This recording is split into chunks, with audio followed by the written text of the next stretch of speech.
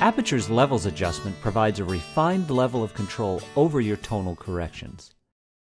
To adjust specific tones in an image, such as shadows or midtones, select an image and activate the levels adjustment in the Adjustments Inspector.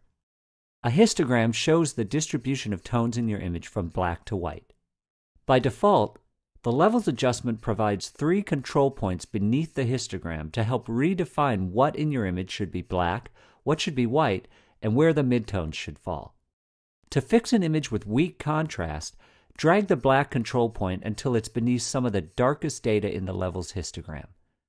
Note that when you've improved the contrast in an image, the image data in the main histogram extends into the shadows. You can also drag the white control point until it's beneath some of the whitest data in the levels histogram.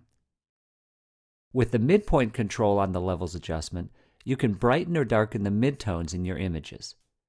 When you drag the middle control point, the midtones of the image brighten and darken, but the darkest and lightest areas don't change, so you don't have to worry about over or underexposing your highlights and shadows.